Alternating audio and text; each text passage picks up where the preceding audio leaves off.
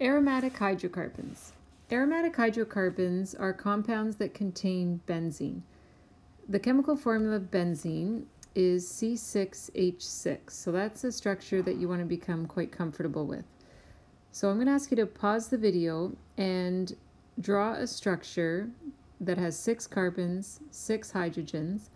All carbon atoms have a stable octet, and each of the 6 hydrogens are stable with 2 electrons. So when you've puzzled through that for a couple of minutes, compare your answer by starting the video again. Okay, so hopefully you figured out that there's some kind of ring structure going on, because definitely we are short hydrogens if we're trying to draw this structure as a straight chain hydrocarbon. So as you continue to place bonds, you realize that with only single bonds, the carbons are still not stable, and hence we needed to go with alternating single and double bonds. Now, there is an error in one of my diagrams. Do you want to have a look through and see if you can spot that?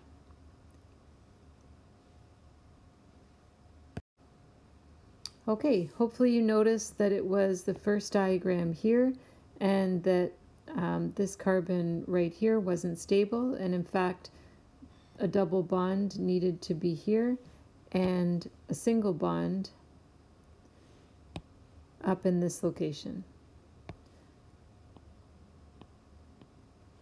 All right, so now each carbon has a stable octet, and we see alternating double and single bonds. The symbolism that I've drawn with the red, sorry, I'll just circle in red here, this arrow here, that refers to, that indicates resonance structures. So although we haven't got into our structure unit, that's unit 2, resonance structures are different forms of the same molecule that we can draw, where the true structure is a blend or hybrid of the resonance structures. So does benzene actually have alternating single and double bonds? No, it doesn't. In fact, experimental data supports that each carbon-carbon bond in benzene is actually the same length, and therefore it's somewhere in between a single and a double bond. We don't have a notation, though, to communicate that, and so we show the 2 resonance structures to suggest that the true structure is actually a blend of both of these. Now, when we go to draw benzene, sometimes it's helpful to draw those alternating single and double bonds, but especially if you're trying to see the stable octet. But really, what's truly happening is that those electrons in the double bonds are actually spread around the ring equally. We say delocalized. And so it's very common to represent the structure of benzene as a hexagon, so that 6-sided figure with a circle inside. And the circle is meant to suggest the delocalization or spreading of those electrons around the ring. So I'll just write that word out, delocalization, okay, of electrons. And that's what actually brings chemical stability to benzene. We haven't discussed reactions yet of the hydrocarbons, but we will, and I'll revisit this idea of stability in the benzene ring when we cover those reactions. So today we're really focused on the naming and drawing of the structures, and I think when you know how to name it, you'll know how to draw it. So we're going to build on all of the principles we've been learning, and really for naming benzene, just need to have it in your mind that benzene is either the parent chain or the parent hydrocarbon, or it's going to be the substituent. And if it is the side group, if it is the substituent, then you need to call it phenyl. I know it might make more sense to think of that as benzyl, but in fact it is phenyl. Okay, so there's various examples here. Various examples here, and you may want to take a moment to jot these down and then try them yourself. They're going to follow perhaps pretty much the rules that you're expecting. Just remember that benzene is the parent if there is one or more side groups, and if you only have one side group and it contains a double or triple bond, then certainly where the double or triple bond is will be the parent. Okay, so working then on question A. We can see the benzene ring and the methyl side group. So take a moment, jot down what you think the name is, and then check the video. Okay, so the answer to question A then is methylbenzene. Now, if you put a 1 in front and said 1-methylbenzene, ask yourself if that 1 is really necessary.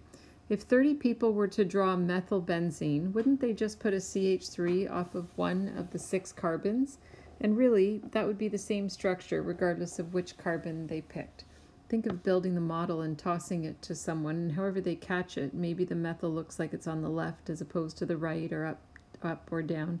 But really, they could turn it around in their hands and make it look like it just did when you tossed it to them. Okay, trying part B. Pause the video and do that one and then check the answer. Okay, I forgot to mention for part A there that the common name of methylbenzene is toluene, so just for your information. Okay, part B. You name the structure as a benzene with a side group, and we notice that the side group has 3 carbons attached to the parent chain, the benzene ring, off of the second carbon. And so that's setting up the isopropyl arrangement, or propan-2-il. And so the name of part B, propan-2-il benzene, or isopropyl benzene. Okay, give C and D a shot. You'll notice that there are 2 side groups, and so yes, we will need to number the location of the side groups. Okay, so in part C, we could number clockwise as I did from the top carbon and find our methyl groups off of 1 and 2, or I could have started with this carbon in green as carbon number 1, but then I would have had to number counterclockwise. So either way, red or green, you're going to come up with 1,2-dimethylbenzene. Now in part D here, we have 2 side groups, the chloro group and the methyl group. And I'll just redraw it here so that it doesn't get too crowded over there. But if I had started numbering here, then I could have moved counterclockwise around the structure. And this would have set me up with 1 methyl and 2 chloro. But the combinations then of numbers, 1, 2. When I look at the red numbering here, again the combinations are 1, 2. But they're not the same name. If I do follow the red, it's 1 chloro, 2 methylbenzene. If I follow the green, it would be 2 chloro, 1 methylbenzene. And so because the numbering is the same in either direction, just like before, we break the tie by making sure that the lower alpha side group has the lower number. Hence the C went with the 1. So just to repeat that, numbering in either direction, clockwise or counterclockwise, put both substituents off of 1 and 2, whether we numbered counterclockwise or clockwise. And so to break that tie, we chose to give the chloro, because C comes before M in methyl, we chose to give the chloro the lower possible number.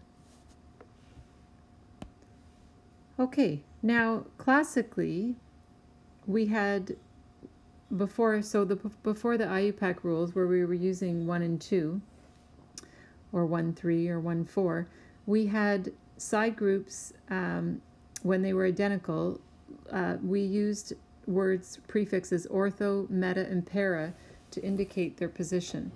So the ortho arrangement was always the 1, 2. When we had identical substituents, they were attached off carbons 1 and 2. And the meta matched 1, 3, the para matched 1, 4. And so you can see here that we have substituents off 1 and 2. We've done this one already, 1,2-dimethylbenzene, and so that could also be known as ortho or O-dimethylbenzene. Really read that, ortho. So when you look at F and think of the numbering here, if I start there, then I'm looking at 1,3-dimethylbenzene. So 1,3-dimethylbenzene could also have been called meta, because meta is the 1,3 arrangement. So meta-dimethylbenzene.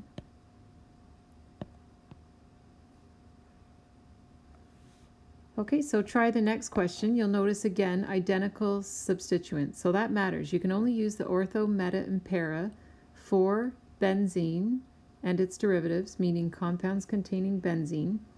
And so you'll see in G that there are two side groups and they're both chloro. So you could use an ortho, meta, or para here. So which one would you choose?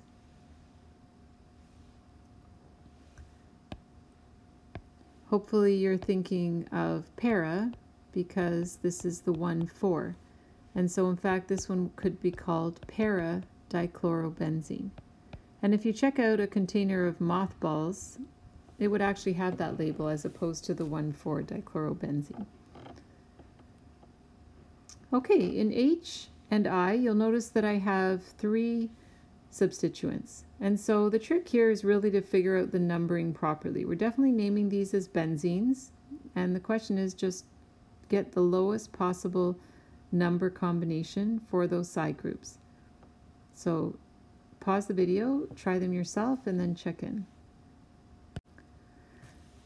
So you really had to pick a starting point, trying to get the lowest possible number combination. So I've started with the carbon where the chlorine's attached and ran counterclockwise, and that gave me side groups off of 1, 2, and 4, which is the lowest combination that I could find. Other options were 1, 3, 4 if I started with the carbon where the fluorine is, or perhaps 1, 2, and 5, but again 1, 2, 4 was the lowest possible combination. And so the bromos with 2, the chloros with 1, and the fluoros with 4. So 2 bromo, 1 chloro, 4 fluoro, benzene. Try question I. Okay, so again it turned out 1, 2, 4, but this time I am moving clockwise around the benzene ring. I have identical side groups at carbons 1 and 4. Those are methyl groups, and then I have an ethyl group off of carbon 2. E comes before M, and so I sequence the ethyl first in the name. 2-ethyl, 1,4-dimethylbenzene. All right, so you'll notice in J that there is a hydrocarbon side group, but in fact it's more than 6 carbons. So typically if your side group gets to be 5, 6, 7 carbons, certainly 6 or more, it might be more common just to name it as an alkane with benzene as a side group. And so if I number the carbons of the parent chain to make the side group, the benzene ring, the lowest possible number, then I'll need to number from right to left. So 1, 2, 3, 4, 5, 6, 7. And so in fact that puts the benzene ring as the side group, which if you remember earlier in your notes, the name of benzene as a side group is called phenyl. And so this is 3-phenyl-heptane. Okay, just a few here for fun. Check out this structure here. Whoops, sorry about that. Check out this structure here. And think of the classical. So not 1, 2, but what else? How classically, how might we refer to those 1, 2 side groups? Are you thinking ortho? Okay, and then think about someone after their master's does their PhD. Orthodox. Okay, corny chemistry jokes, I know. How about the next one?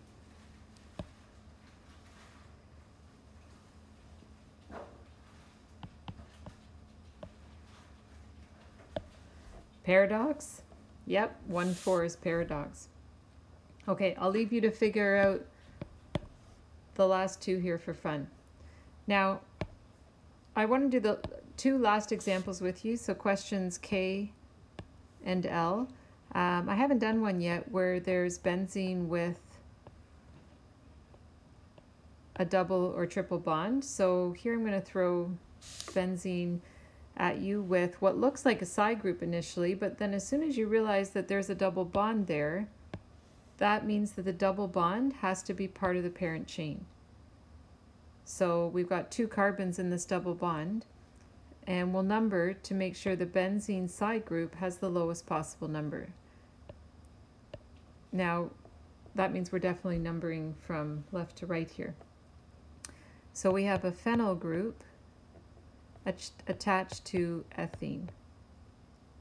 Now, do we need to number where that one side group is coming off of the ethene? No, because if someone was to draw phenylethene and they chose to draw the double bond like this and then put the phenyl group off of the carbon on the right, well, we would have just numbered that as carbon number 1, 2. So really, phenylethene, definitely the one side group. The phenyl group is coming off of carbon 1.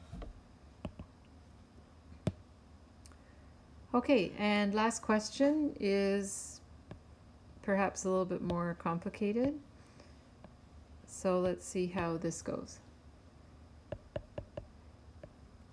H3C, single bonded to a carbon, triple bonded to a carbon, single bonded to CH2 with a bromine, which is single bonded to CH2 with a benzene ring. So decide how you're going to name this. Are you going to name this as an alkyne with side groups, or are you going to name this as a benzene with side groups? So decide whether benzene is a side group here or the parent. Okay, because of the presence of the triple bond, I hope you decided that the triple bond must be in the parent chain, and therefore we're definitely going to run this set of carbons as the parent, which means we have a bromo side group and a phenyl side group.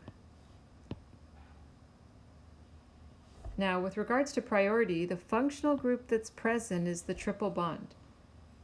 So you have to ask yourself, between the triple bond, the phenyl, and the bromo group, which gets the highest priority? And to be very clear, double or triple bonds are higher in priority than alkyl groups, which would be like your methyl ethyl propyls, etc., halo groups, which would be your halogens, and phenyl groups. So all of the alkyl, halo, and phenyl side groups are all treated equally. When you're trying to figure out the numbering, it's trying to get the lowest possible number combination. But if you have a double or triple bond, right away number to give that triple bond the lowest possible number.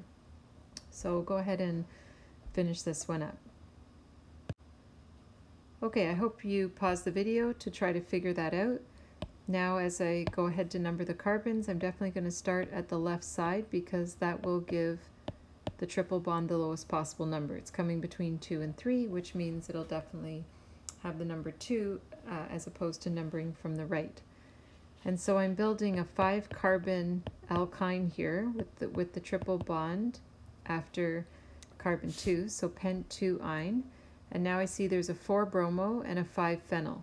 So I look alphabetically, B comes before P, and so I can sequence the bromo first. So 4 bromo, 5 phenyl, pent-2-ine. And that's it. So I'll see you tomorrow.